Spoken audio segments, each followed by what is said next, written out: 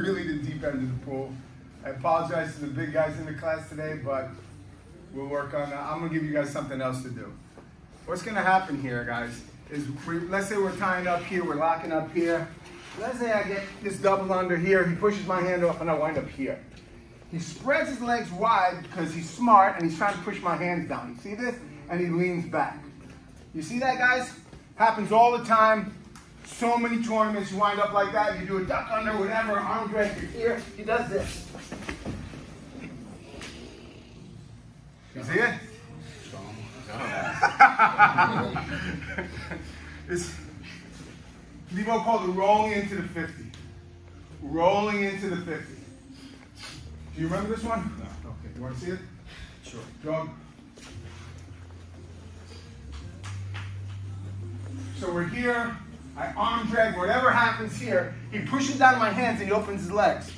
I step 1 foot through and I jump up to the same side. Boom! And you put the foot on the ground. And I attack. You can go. It's really a lot easier than it looks. It's rhythmic, but what confuses is you're jumping to the same side. Let's try it. Yes, sir. One more. Yes, sir. Please. You want to see it again? No. You notice? You notice? Who teach you this? He did. Here, boom. The guy pushes, and you see how he opens his legs? Because he's smart. That's what wrestlers do. And they push down. Foot steps through. Boom! See it? Rolling into the 50. Rolling in the 40. Come here, Bruce. He's rolling at 60. So we're here. Oh, I was good. Here. He pushes down. He's got his legs wide. All the way through. Attack. It's going to take a few times. Let's try it. 1, 2, 3. So watch what happens here. Let me take you back. I got the guy's back here. He pushes down and he opens his leg. When I step through, I'm popping his butt with my, he likes it. That's why I use him. But that's where I'm at. I'm here. I kind of throws him off balance a little bit. Then I completely lose my arms. Like there's a position we do sometimes where we go like this, right? This is not this. It has nothing to do with this. It only looks the same way. You're letting go of his hips immediately. You're not shelving your guy, right? So what I'm doing, Levo again, you call rolling into the 50. Here, I step in, I let go, and I'm rolling over my right shoulder. Watch again.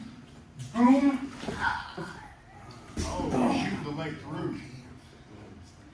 And now, guys, if you would all come up to the top there, you see how my foot is in back of him?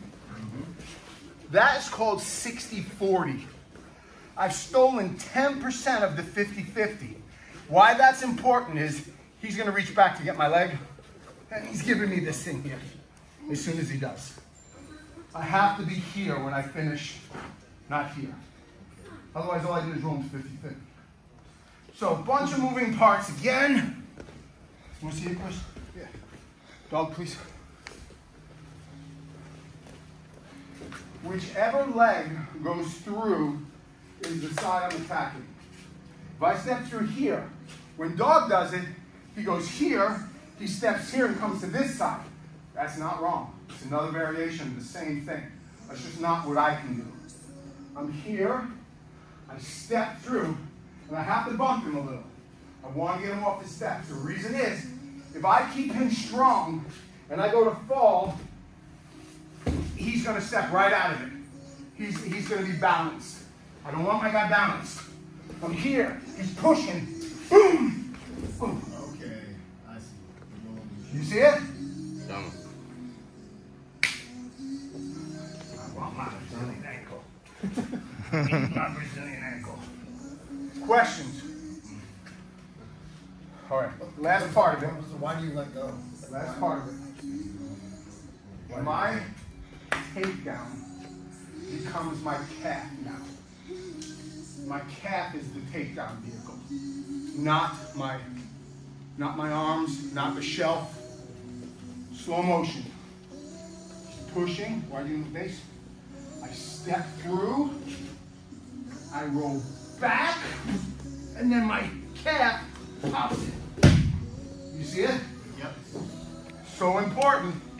Now that takes away the need for you guys to feel like you gotta pull him. You don't. And because he's not fully balanced, as you roll, he's wondering what the heck you're doing until your calf whacks him in the hip. Down he goes, and he exposes that thing. Fast motion again. Here, boom. Right here. Go ahead, get that ankle for me, would you? Yes, that's exactly what I want you to do. Okay, try it again. 3.